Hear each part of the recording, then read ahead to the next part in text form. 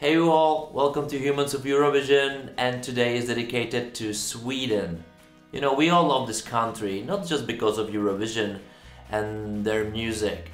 We also love their fikas, you know, this awesome sweet and coffee style type of pause. We love their design. Probably all of us has something from their embassy in our house. And I must remind you of their literature.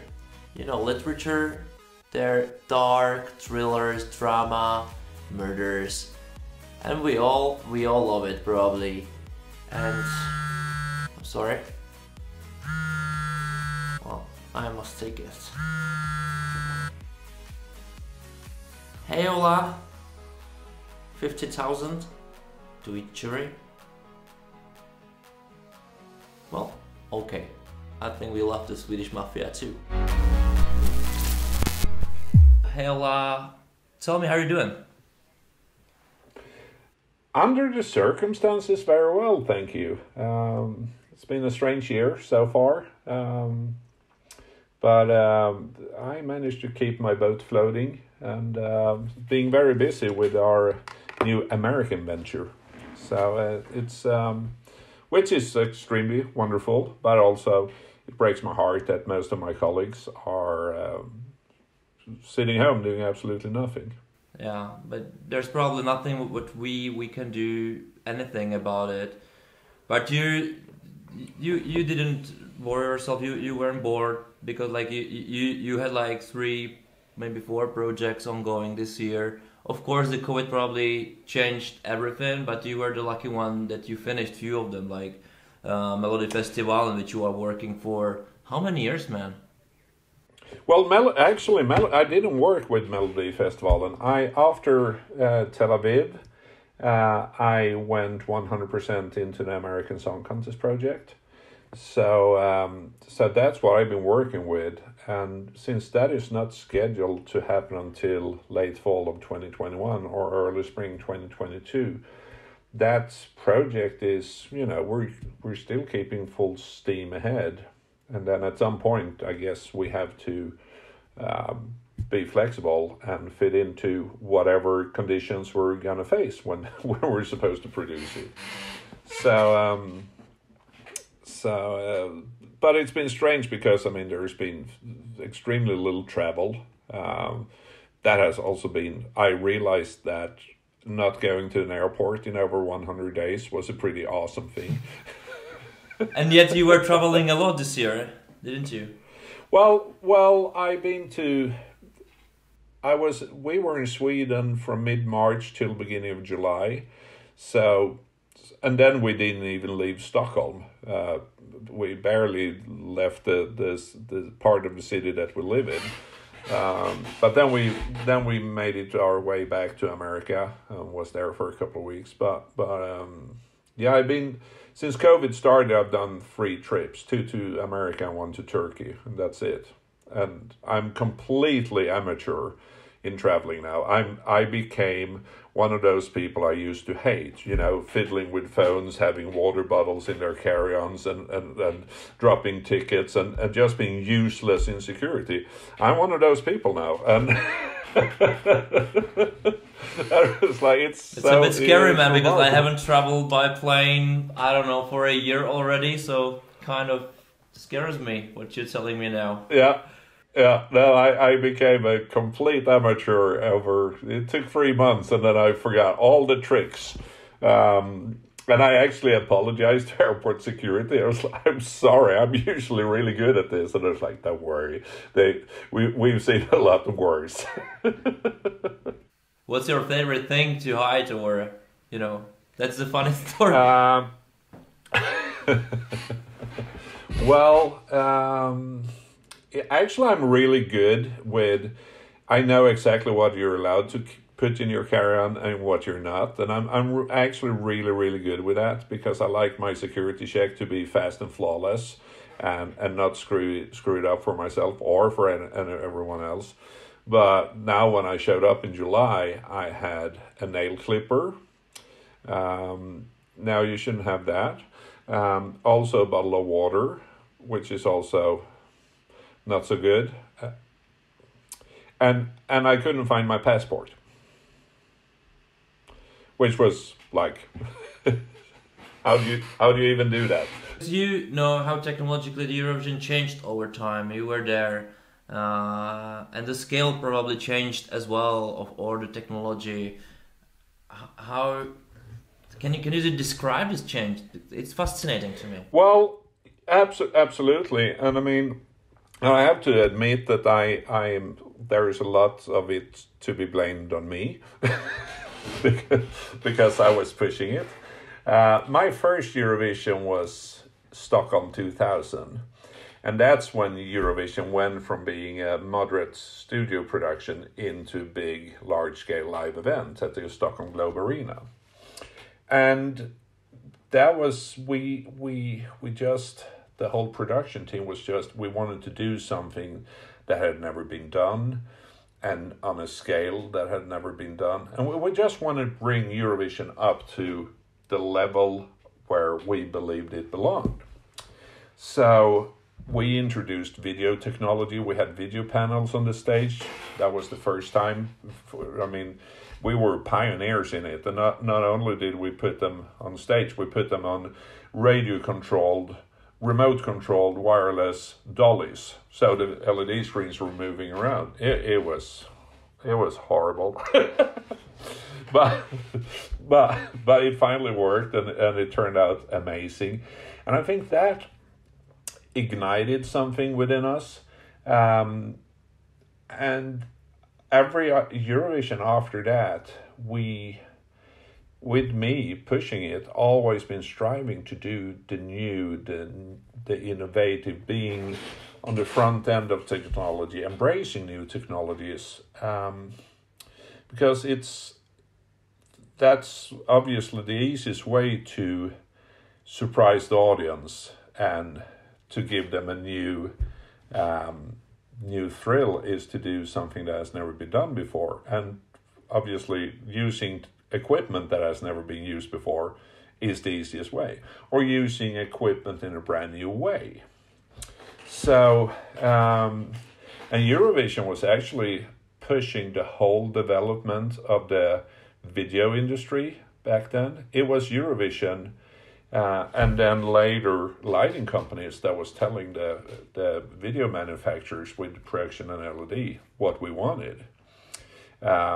So it used to be driven by people doing conferences and trade shows, and all of a sudden it was the world of Eurovision and lighting, because we controlled these LED screens with media servers that was controlled by lighting discs. We still do to this day. So it turned into a lighting fixture and an extremely creative instrument. And that was all Eurovision doing that. And over the years, we went from 4:3 to 16:9. We went from SD to HD. We went from stereo to 5.1. We went from seated audience to standing. But what all Eurovisions have in common since 2000 is really pushing the boundaries of what can be done. And it's the perfect format for it, because Eurovision has one thing that no other shows have really, and that's a really long production rehearsal period. And also it has the leverage of a mega event, so you can use that leverage against manufacturers and call them like, hey, we're doing Eurovision. We want a light that doesn't exist, or we want a video projector that can do something that has never been done before, etc., etc., etc. So it's been an amazing joyride to have been a part of. Yeah, is this the setting up trends? Just the Eurovision thing. I was invited to be in the Adobe festival, and in 2000, I think it was 17 or 17, I think.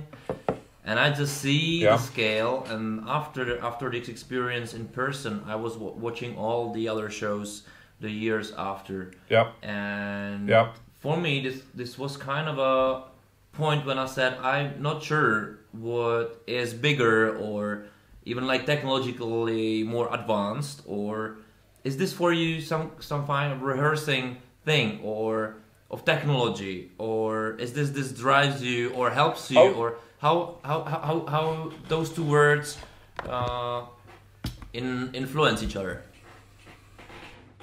Well, I mean, there's I mean, you can ask any creative person or tech geek how exciting it is to use something that has never been used before. Then you can ask any production manager or head of production how risky it is. Because sometimes things work really well on a plan and in real life not so well. That has happened to us a couple of times. But in all those cases, the length of the period, the on-site production have saved us, because there is time to fix things when we got a pretty good lead time between loading in to we actually broadcast. But I mean, there's a long row of technology that had a world debut on a Eurovision stage. Media servers, for one. Eurovision 2002 was the first show in the world using media servers. Back in 2000, we had a playback of the video content from the Adobe truck, but now it was in the hands of the lighting department. Yeah, can you tell me on this? I understood exactly what you're talking about, but probably a lot of viewers, they just don't really know what media server is. Right. You know, because they can't see it. They can't see it. It's something which helps to see or visual things up in time and much faster and easier for everybody.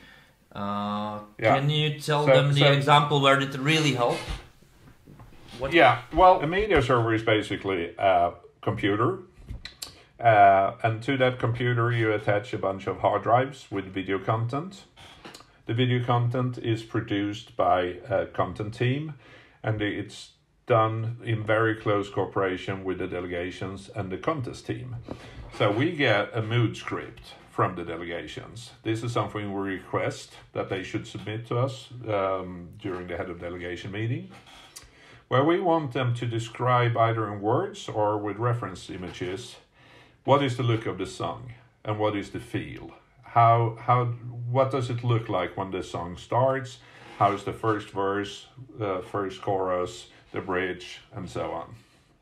And it's the mood, it's the colors, if there's any message, if they are underwater or in the mountains or in the forest, or if there's fire, earth, wind. Well, they never ask for earth, really. It's the one element that all delegations seems to hate. No one wants mud on their screens. I don't know. but so, and once we get this information, we sit down and we have a big creative meeting involving all the designers, all the directors, and main core team of production, and we actually decide who will get what. Because quite surprisingly, you usually have 3 or 4 countries asking for fire. And if we give them all fire, we're making 2 mistakes. 1, we're creating a boring show. 2, we are failing on giving each song individual expression. Yeah, the uniqueness. Yeah, because we have to, that is the main task, and that's also why Eurovision is so technology driven and the scale of the technology is so big. We have to have a toolbox where we can create up to 41, 42 absolute unique moments on stage. In addition to that, you have the openings and you have interval acts and you have all that fun stuff. But the main reason why we have hundreds of trailers of gear is we need a really big toolbox for this, to be able to do this, because it's our job. It's in the end of the day, we are there to make the artist and their song look and sound as good as ever possible. And the media server is loaded with the video content that is designed, and that is done based on the mood board, but also with, of course, a lot of inputs from the lighting director, because lighting and video has to match. We can't do green frogs on the screen and then purple light. It makes no sense. We have to build a whole. And when it sometimes happens on a rehearsal. It doesn't still work, but that's absolutely okay. Yeah. I mean, and that's why we rehearse so much, because there's a lot of things going wrong. And I remember one time it was the funniest. It was in Russia 2009, and Malta was doing their first rehearsal, and I believe it was Chiara singing for Malta that time. And she was singing about stars and sky and this and that. And the video content team had completely ignored the script or the feedback from the Maltese delegation. So they had put her in a underwater environment with blue whales swimming by in the background. I mean, it was... It still sounds current. It still sounds current Eurovision kind of thing, so it's okay. Yeah, but it had nothing to do with the song. And I remember the head of delegation, Anton Atari, looked at me and was like, Ola, we're Malta, not fucking Atlantis. How did that happen? It was... the creative director for video content thought it was silly to have stars on the LED screens. It was too, we've seen stars. He didn't want to do stars. It was too normal. but he soon understood that, okay, maybe sometimes he doesn't have the final say in what's going to happen. But yeah, and it was a fair remark, because Iceland was singing in the stars, and Estonia was surrounded by Northern Light. There was a lot of star theme already. But if you sing about stars, if the title of the song is stars, one would think that there should be stars somewhere in the song, not whales and jellyfish. If it's not the space whales or something. Yeah, exactly. Yeah, you never know that. That's actually the funny theme I would like to take to it. But we started to talking about it, is the preparation of staging, the whole thing. The head of delegation meeting. Yeah. How many data is just going on your mind that you have to listen, understand, and then say it's possible to be done? Because that's the thing for me as a former head of delegation, to hear, okay, the idea is great but we can't do it, or the idea is not great but we can do it. Yeah, I mean, we spend an enormous time on that, and it's a big team involved in that, because it's all about, first of all, we have the physical conditions. What is the maximum size of, for example, a prop? How long can it be? How wide can it be? How tall can it be? And maybe most important, how heavy can it be? Because it needs to go up a ramp. And mind you, we have over 50 people involved with a set change from one song to the next. This year or last year in Tel Aviv, it was great because we didn't really have any physical limits between the backstage and the stage, which allowed that the props were taller than ever before, including 3 ladies on 6-meter sticks. Oh, that's the theme of my all interviews. The thing in every interview I've done since the first one, this is the 5th one. Everybody was just there was always the reference for it. Probably it's the most remarkable things ever done at Eurovision at some point, of course. So that's sorry. I just needed to say, because it just make me laugh. Yeah, and I mean there's one even more remarkable. Besides us actually allowing Paul and his team to put 3 girls on sticks, then we also have a lovely contest producer, Christer Björkman, who decided that Australia should be the second last in the final, followed by Spain. They came in with a whole fucking building. It's like, and we still only have 40 seconds to do the changeover. I have a videotape of that changeover. It's pretty historical, and hysterical and very funny. It shouldn't been done, but we did it. But there was a robot on the stage as well, wasn't it? Yes. Oh yeah, I forgot him. But I think he walked up himself. So it was the house that was the problem there. And getting the house on stage without killing the 3 girls on sticks that we rolled off on stage. And they were actually on the sticks when we rolled them down the ramp. But I mean, we always want to do the impossible. And that's what I base my team on. That's how I handpick the team members, because I need people that they have a track record doing the impossible. And Tobbe Berg is a great example there, the stage manager we had in Tel Aviv. He is the only person I know that could pull something like that off. And the list of miracles he has performed on the Eurovision stage over the years, even within the songs, is there's a very funny moment with Demi in 2016. She's sitting on a big glitter box, and I still to this day have not figured out what that glitter box had to do with any part of the performance. But anyway, she was sitting on it. And then we go to a big wide shot, and in the next shot, she's standing on stage, and the glitter box is magically disappeared. That was Tobbe and his ninjas, who came in and followed a Steadicam.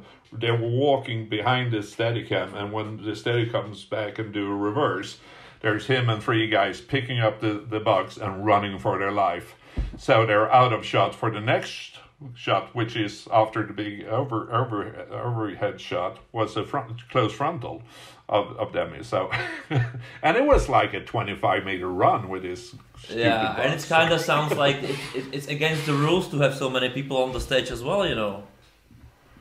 Well, yeah, one could argue that. But I mean, the only thing we really don't allow is flying people. Even though we've done that too, but officially we don't allow it because it's not safe. It's just to get the person up on stage, put him or her in a harness, and do a fly segment. And we have like 20 seconds. Yeah. It's not. Plus also that, you know, you have wire cameras, you have overhead cameras, you have a couple of thousand moving lights and speakers. It's pretty crowded over the stage. So, but you know, all the holograms we did in 2016, which was really, really putting our neck out there,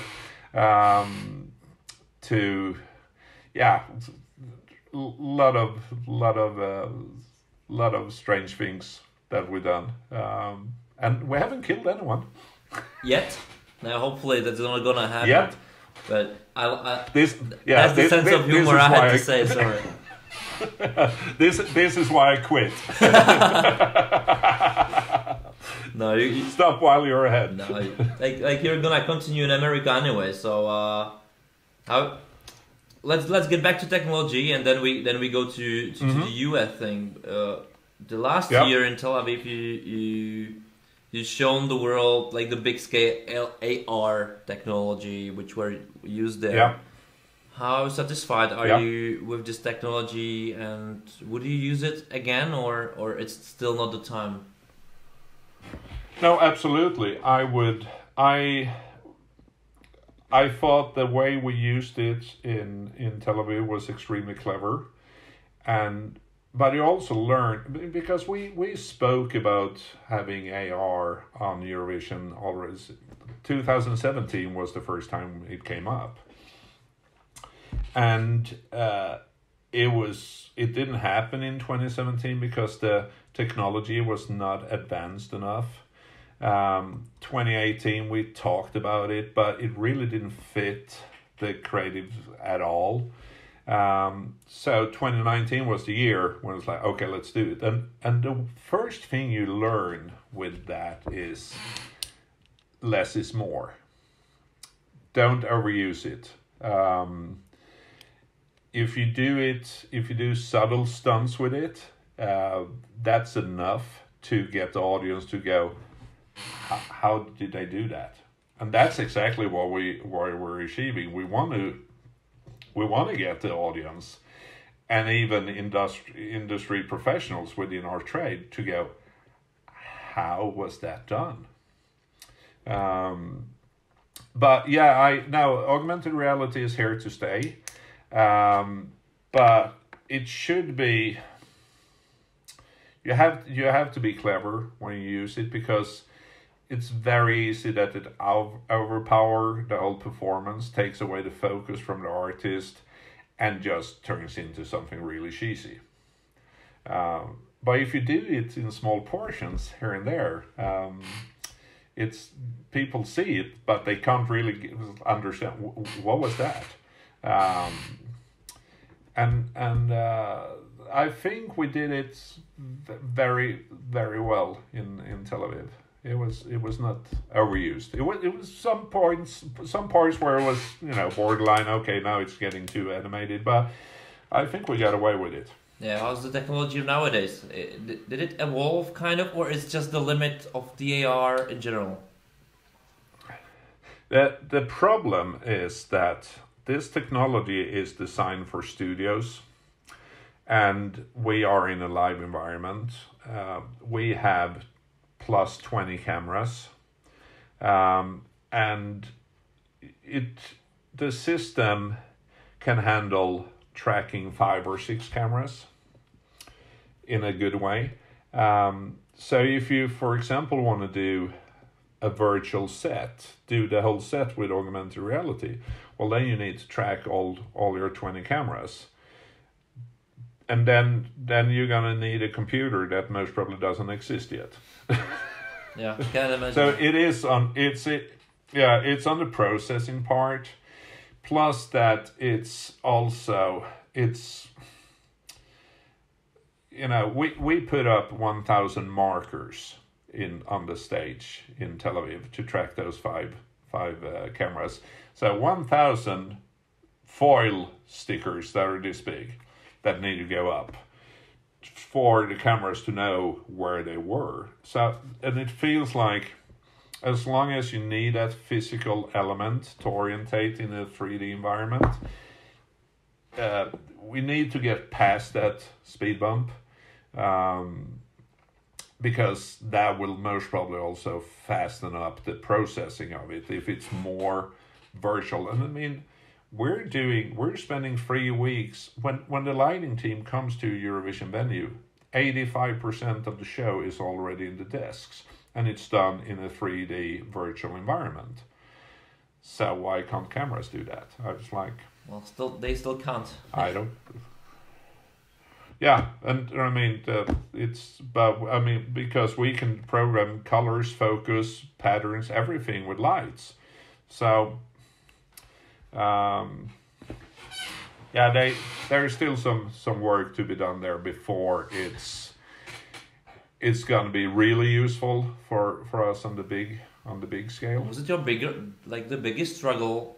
All the technology, new coming things, or was there something like you really remember? Okay, that was the almost undoable, or we couldn't do it for the reason the technology wasn't ready yet, or we just wanted it more and it just doesn't work. We thought it's gonna work differently. Yeah, well, there's many sides of that story. One of the things that we added to Eurovision that has created by far the most problem is the use of video screens and projection, because anyone can have opinion about that, and it has such a dominant effect of the whole performance. Of your experience, yeah. Yeah, and when we started with this, I think that was one professional. Actually, in 2002, when we did Eurovision in Estonia, and we had all these media servers and projectors with mirrors on it, so we can move the image and project on the set that was moving. We spent all the money on technology and realized that we don't have any video content. It turned out that it was a married couple that worked for the sports division at Estonian television. After they were done with their daytime job at TV House, they went home and sat and created all the digital content for Eurovision 2002 in their kitchen at home.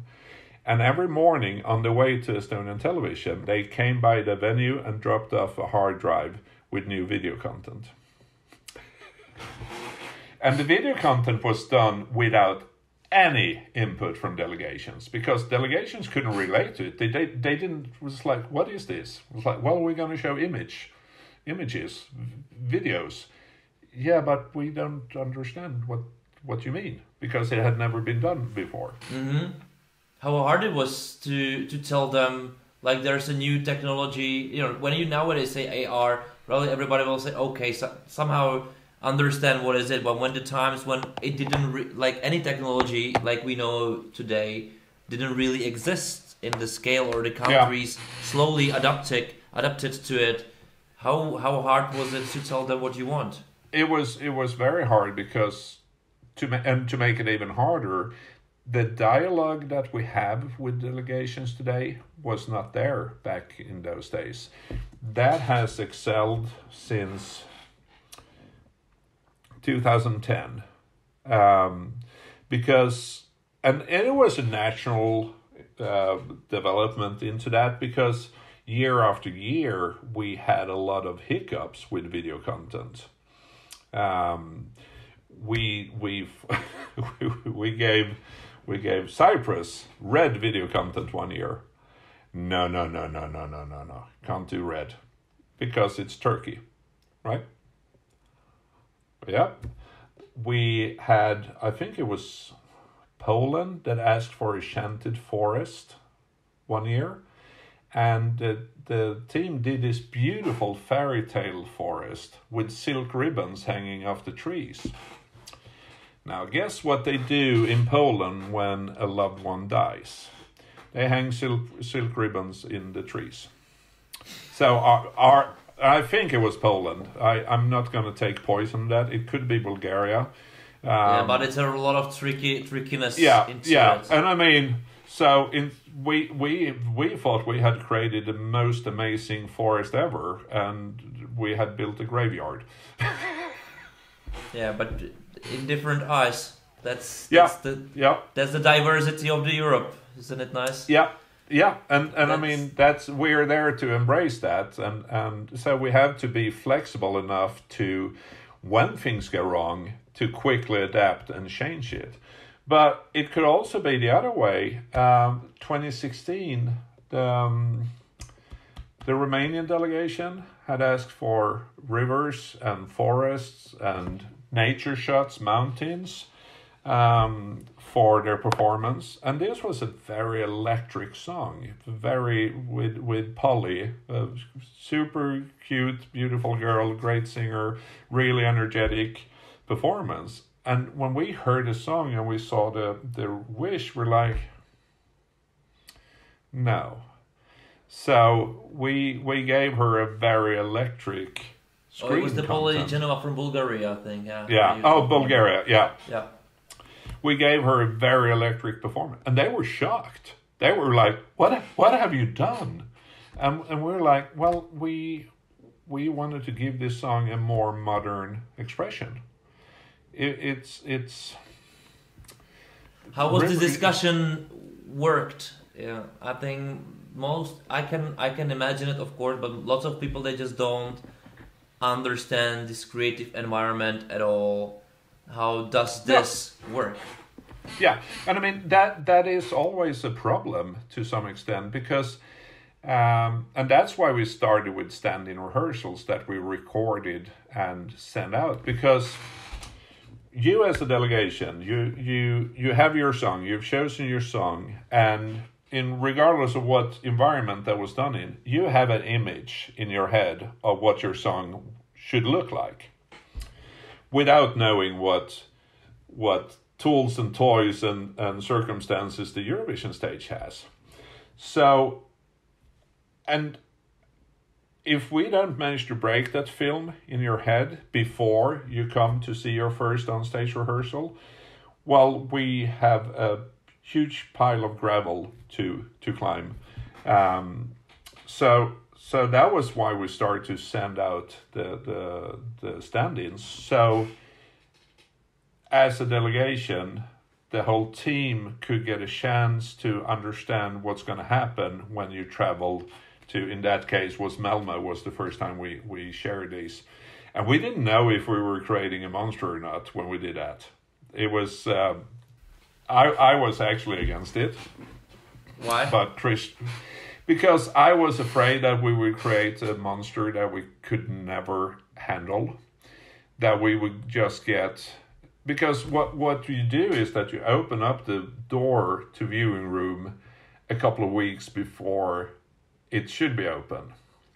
And there's only, with all these parameters to handle, sure, we're organic and we're flexible, but there is a limit to what we can do.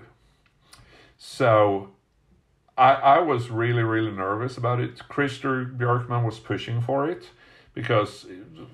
And it was from his, and that's why it's been so great to work with Christer and as many Eurovisions as we've done together, because he has a fantastic creative eye, an artistic eye, but it also has the background of being a head of delegation. So he can relate to both sides of it, which, and I want to say that since Eurovision 2013, we have really increased the services to the delegations, because that's the show. I see a like as you said, as Christer, as I was making the stagings as well as a head of delegation being too, so being like all of those chairs already, and of course I don't want to do this comparison, but just to say out loud that like for me, those kind of seeing rehearsals in advance to be able to create and then be told, or even in more advance, what can't be done because of some kind of technological limits or people limits, or I don't know, whatever is not possible. For me, was great to know everything, because for me it was then very easier to tell anybody else, especially artists, to tell what can be done or what can't be done, or how how your team think about what our idea was, and did we send better material or did we send something wrong, when those thoughts just missed each other, or maybe is your thought better, and then we can discuss. And that was for me this kind of thing is great as well. I can really understand how hard it must be for you, that you opening kind of Pandora box and always really kind of struggle, never know when it hit the wall. And for me, I can tell you how was it for me in Czech Republic to tell anyone that this is just a rehearsal, it's not the final product. It was super hard, even for the people from the industry. Like tell them like, no, just it's not the final thing. That's the thing to discuss on. That's the base camp, you know. That's and that is quite funny, because there's actually several delegations that doesn't understand that we rehearse too. The rehearsal is not for you only; it's as much for us. But the funniest remark, because it was so well received when we sent out the tapes in 2013, and I'm not going to say who said it, but there was one head of delegation. Definitely not Czech, because we weren't there.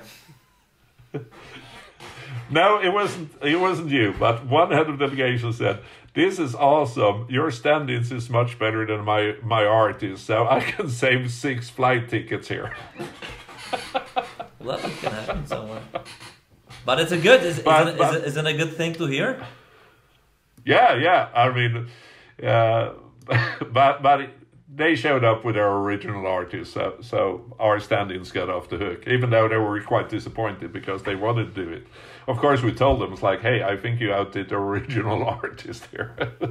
Yeah, well, never tell him or her. You can't say the name. No, but it is, the stand-ins are an enormous help for everyone involved, both from delegation and from production. It helps us a lot. What is the most common mistake from the delegations to tell you or not to tell you what they want to do? What is the common thing we all do, all did, or most of us do, and you just want to get rid of it? You hate it.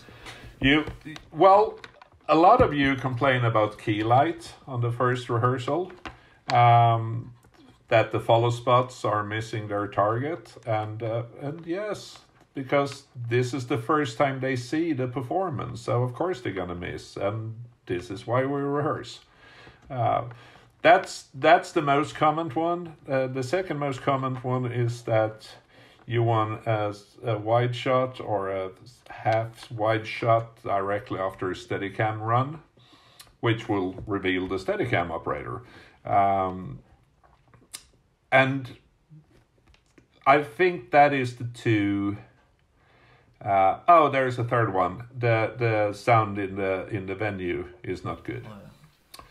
Which is also, yes, because it's empty right now. Yeah, and it's for television, so don't care about the venue at all. And I mean, exactly. So, but I mean, we don't give up until all delegations are happy. That, I mean, if we did, we wouldn't have done our job. So that's always our goal. And I would say most years we've reached that goal. There's always one or two that are really, really hard, and you have to put in a lot of love and care to it to polish it. So it's but usually we succeed. And I mean, that's one of the many challenges in this. It's like the songs is our show. The delegations are our clients. We are just a shop that should provide. You know, maybe the first Eurovision ever when I was told that, you know, everybody is kind of against us or there's a lot of politics into it or something like that. And I was kind of like wrapped into this a bit. After I realized it's a bullshit. It's just you weren't prepared at all before, and now you're telling blah blah blah blah blah all this kind of shit. I don't like it anymore. No. But then I saw how, and that's a big compliment I would like to tell you and the team, the whole people you were working with as well, that you really helped probably a lot of people like me, but probably a lot of other people from different countries. What it's really possible, how the approach can be or should be towards the clients, or I don't know if it can be artists, that you're putting a helpful hand. And I wouldn't say it was a shop. I would say it was a workshop kind of a thing, that you were teaching us all how those things can be done, or how you struggle, the problems can be done, or how really patiently you can tell us why it's not possible to be done, even if this camera angle doesn't work really that well, or you thought it's gonna work better, whatever. But I loved that there was always a dialogue. It wasn't we can't. Well, thank you. Yeah, that was great. That was great. That really helped me a lot, actually.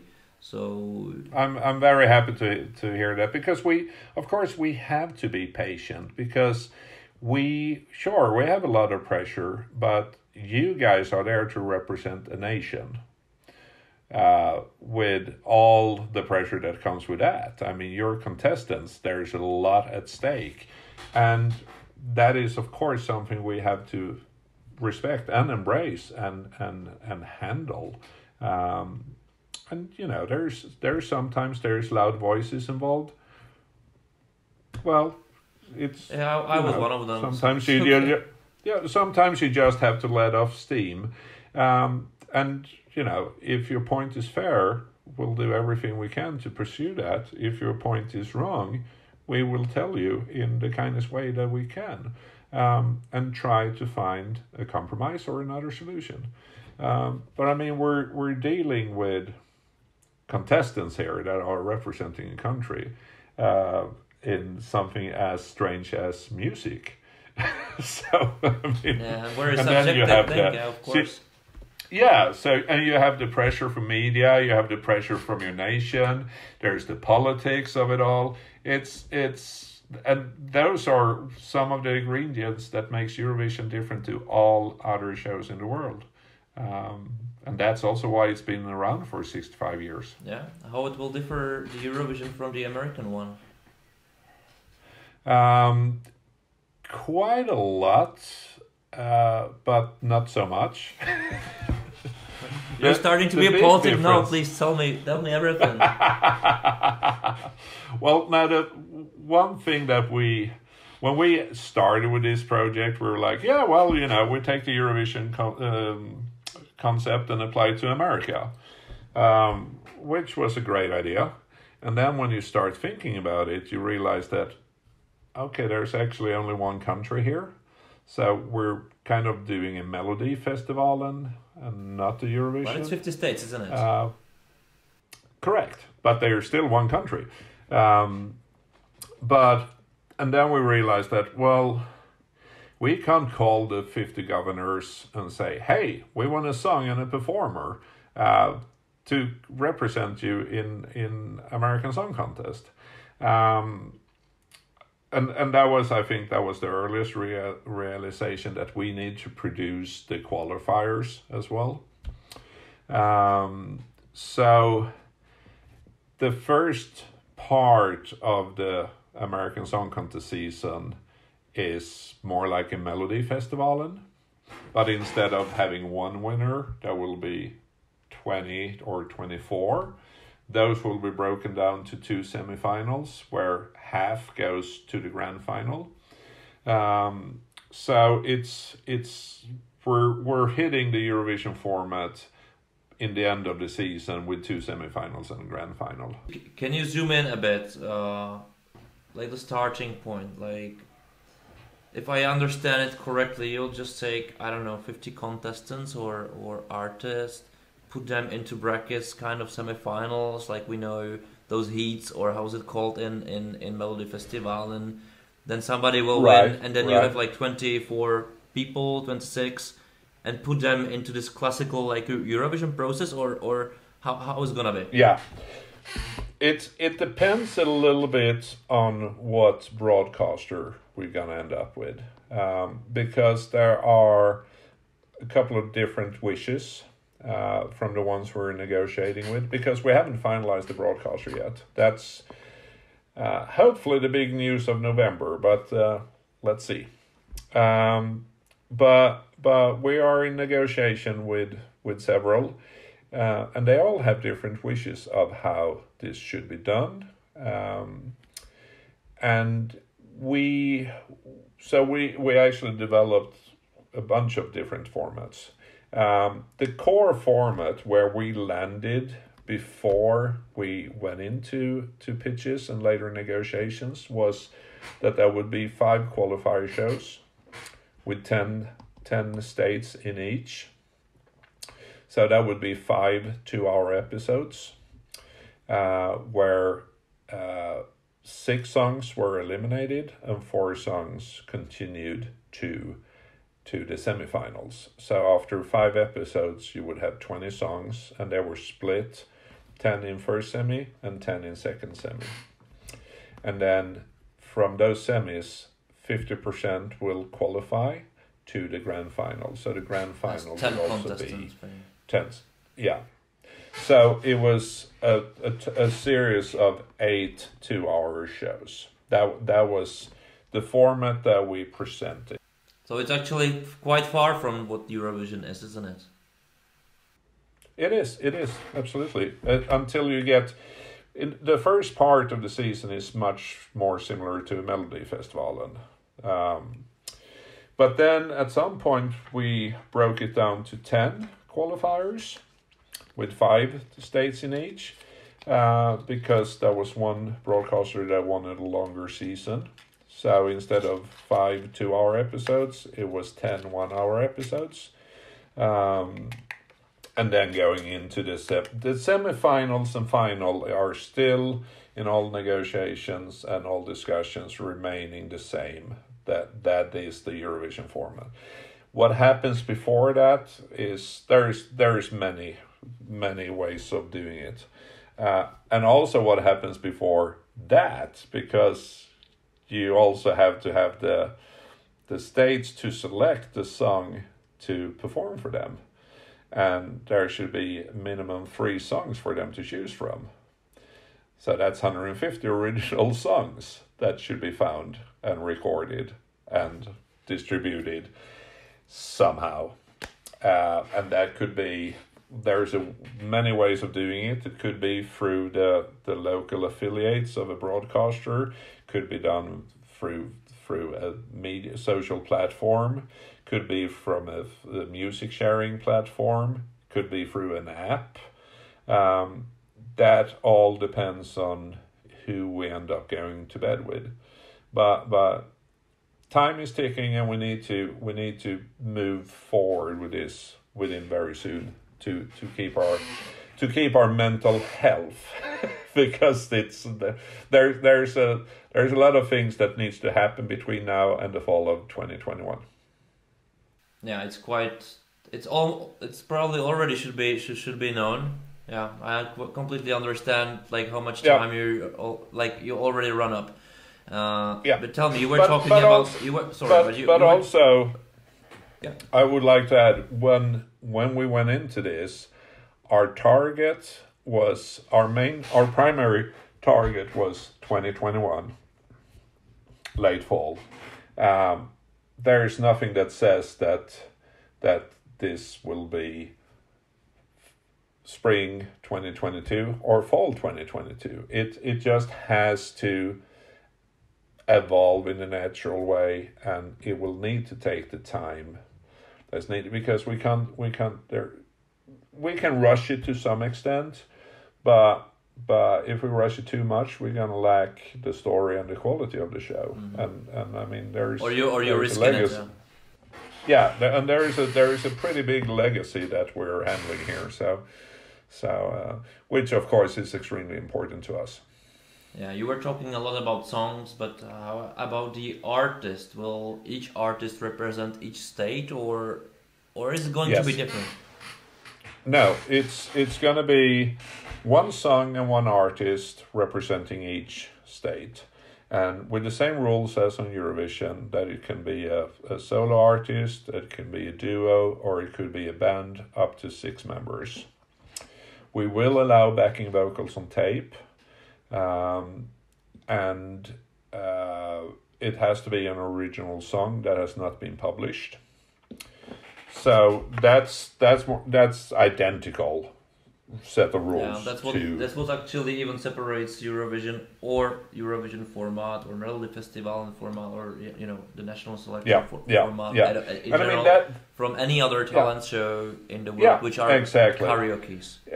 Yeah, and that's also something we've been pushing so much in all talks. This is not a talent show; it's a competition, and that also puts a whole another range of demands on the performer, because on Idol or X Factor, anyone can go up and sing a cover and get away with it. Now look at all those Idol and X Factor winners. Where are their big multi-million-dollar record deals? They don't have them, because they're just voices. Some of them has been successful to some extent. Kelly Clarkson is a great example. She managed to do a career, but she didn't manage to sustain it. She's a television host today. I don't know. I don't have the information on when she released a new record, but I would say it was a couple of years ago at least. And there's an X Factor needed for a performer to carry an unheard song and to sell it to an audience on camera. That's not for everyone. And and we see that every year in Eurovision as well, how important it is to communicate your message to the camera. If you do that well, you're gonna do well in the ratings. If you don't, it really doesn't matter how great of a song you have.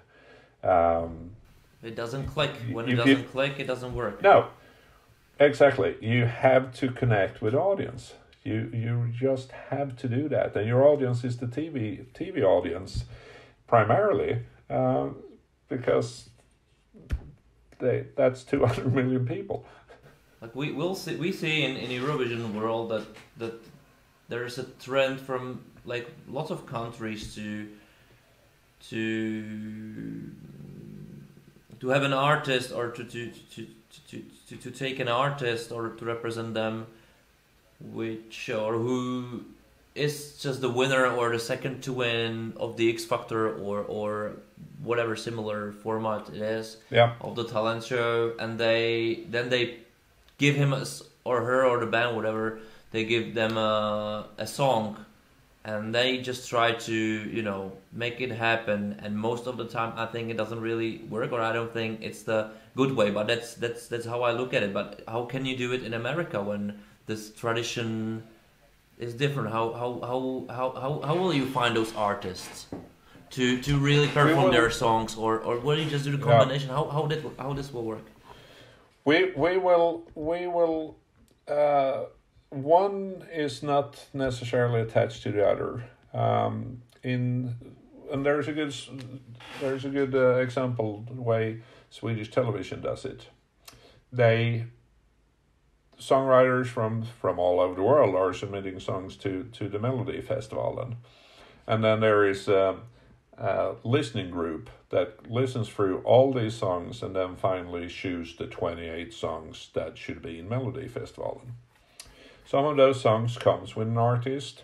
Some of those songs are paired with an artist. Some of those songs, the artists are changed. Euphoria was originally recorded and presented to Swedish television with Dennis Saucedo singing it. And then they put Loreen in. I think it was Danny.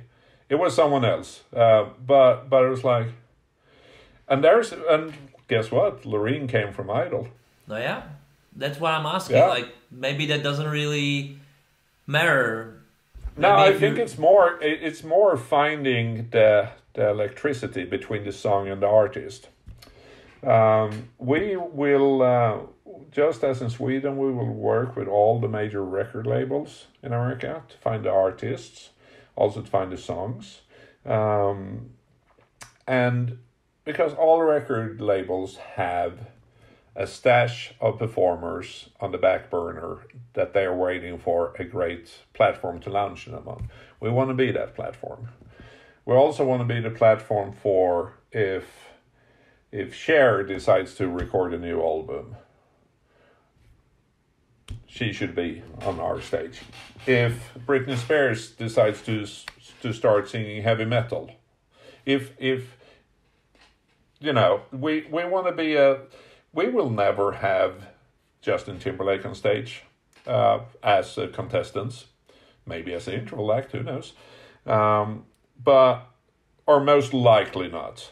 And that's not what the show is for. It's for about to be and has been.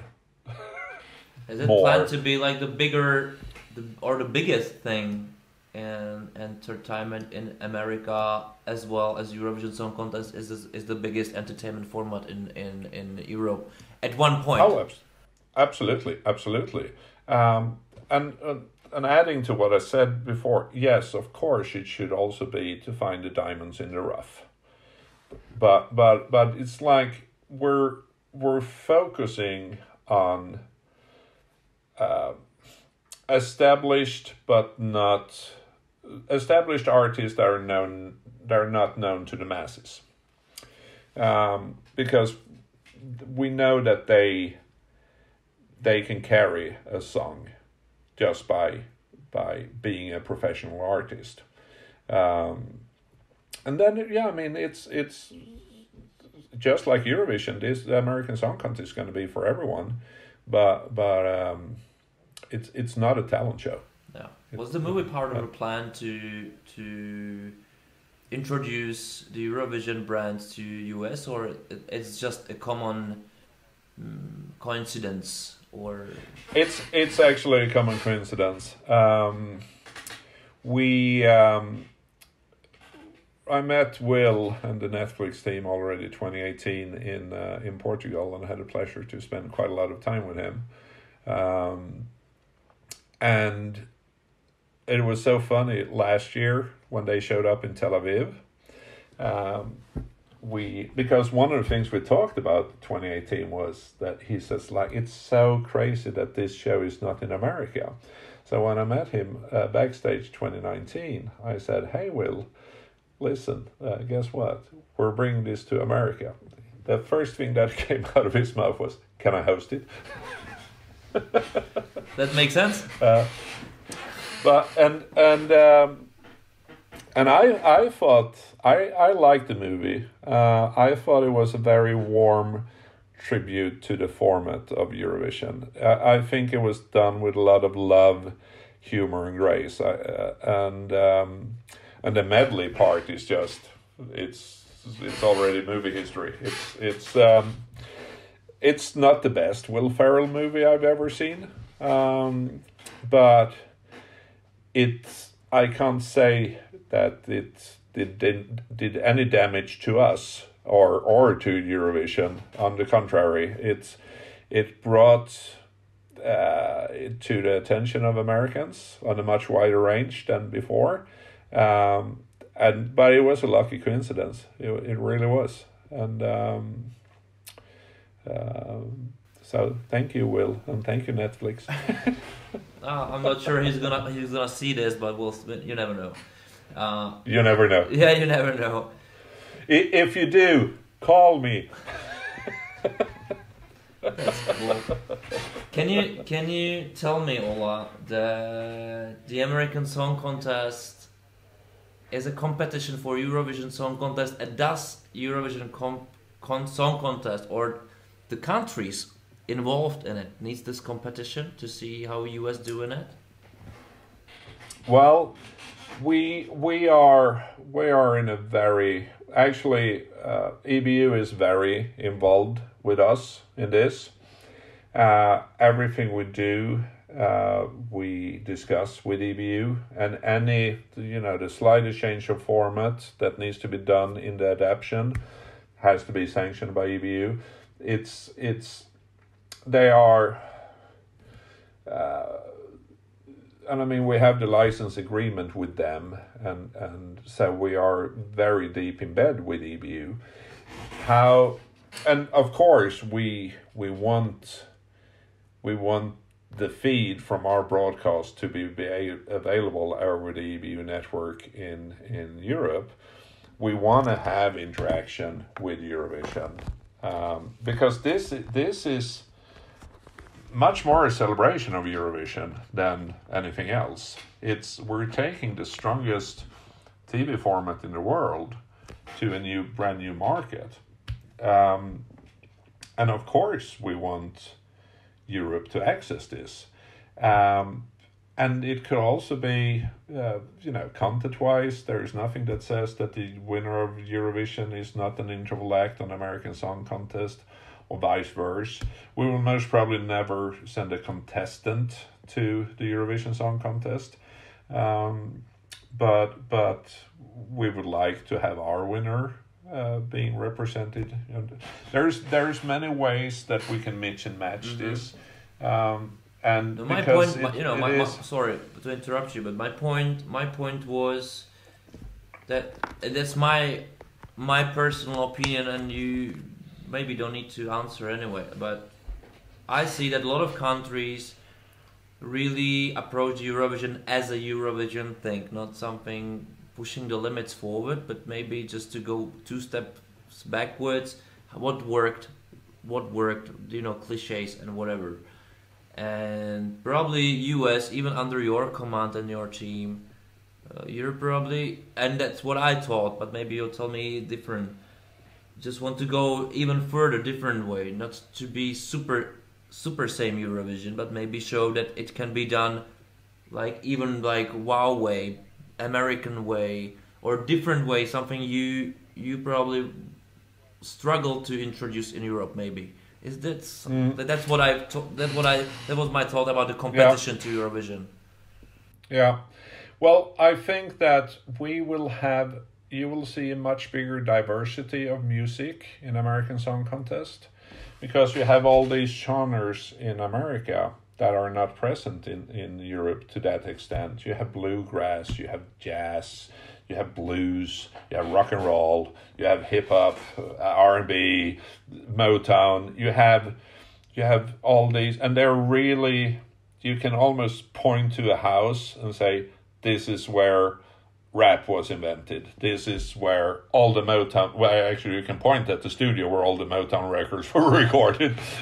And so you have a musical diversity that is much bigger in America, and with much deeper roots to its origin. Having that said, one of our biggest fears is that we end up with 50 country songs.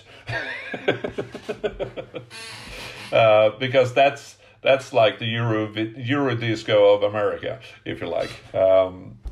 But one thing that is, for the TV show and the story we're telling, an enormous benefit for us is that we will produce all the songs from scratch the first couple of years, because it's educational process that we have to educate the states of what we need and what we want, and then we see that what we're looking for. We need to educate the states in what this is and what we are in the future expecting from them. And I think that the big music states like California, New York, and Texas, and Tennessee would most probably take control over their own contest song very fast. Within the first 3 years, there will be a call from California. Hey, don't worry about us. We got the song. Is this what you're aiming for? Because I love this. Absolutely, absolutely. We want this to be a thing on the network for the affiliates to a bigger broadcaster, or if it's on a country fair, or if it's, there's every state has at least one event a year where they could add this to because we're doing this show for Heartland America. So Heartland America needs to be involved. We're not doing this for LA or New York or Chicago. We're doing it for the Heartland. That's where the passion lays in this. People in LA are most probably too busy and snobby to even cast a vote for anything anyway. So the main spirit of Eurovision to connect people in one event continues in American Song Contest, isn't it? Exactly. To unite them around something, because they tend to have an argument about most things right now, and it's, if you look at it's the same core reasons why Eurovision was created to start with, was to unite a continent after the Second World War. So again, it's a complete coincidence, but the timing is pretty good. Yeah. So the signs are there. The signs are there, man. Yeah. And I'm like the biggest fan of this contest, I think we all need to see how different it can be done, or how this format it really is huge, and maybe in 10 years we'll see the even the bigger competition, which I wouldn't mind to see. I would love to see it even more diversity. Maybe different things, or maybe even different bigger formats. And the thing is, like, if we manage to crack the code for a new market, well, then all the other market, you can most probably apply that code to Asian market and African market, and all of a sudden we have a World Vision Song Contest. That would be pretty cool.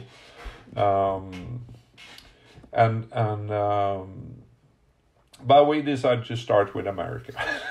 Yeah, that is understandable, I think, and I hope that it really gonna happen in a short time, and you will know when it happened, and you'll tell us in advance as well. Yeah, I really believe that you need to know it really soon.